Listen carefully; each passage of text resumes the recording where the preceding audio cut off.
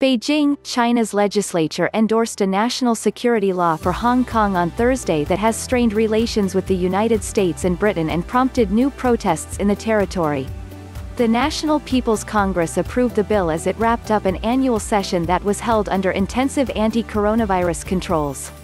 The vote was 878-1 with 6 abstentions, in line with the high-profile but largely ceremonial body's custom of near-unanimous support for all legal changes decided by the ruling Communist Party.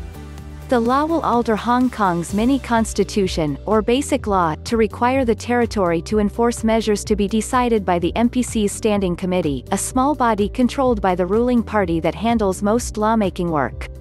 The law reflects the determination of President Xi Jinping's government to tighten control over Hong Kong following 11 months of anti-government protests.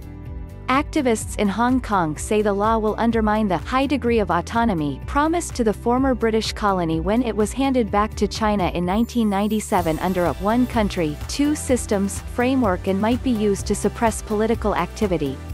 Premier Li Keqiang, the country's No. 2 leader, defended the law as consistent with Beijing's promises. The decision adopted by the NPC session is designed for steady implementation of one country, two systems and Hong Kong's long-term prosperity and stability, Li said at a news conference.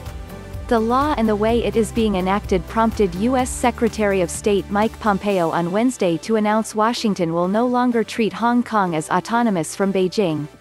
That could hurt the territory's attractiveness as a business center. Pompeo's notice adds Hong Kong to the Trump administration's conflicts with China over trade, technology, religious freedom, Chinese handling of the coronavirus pandemic and the status of Taiwan, the self-ruled island Beijing claims as its own territory. Li called for mutual respect and Sino-U cooperation to promote extensive common interests in resolving global problems and promoting trade, science and other fields. Both countries stand to gain from cooperation and lose from confrontation, Li said. On Thursday, 3 pro-democracy lawmakers were ejected from Hong Kong's legislative chamber during a debate over a bill that would criminalize insulting or abusing the Chinese national anthem. Also Thursday, the NPC approved a government budget that will increase spending to generate jobs to try to reverse an economic slump after Chinese industries were shut down to fight the coronavirus pandemic. Private sector analysts say as much as 30% of the urban workforce, or as many as 130 million people, lost their jobs at least temporarily during the shutdown. They say as many as 25 million jobs might be lost for good this year.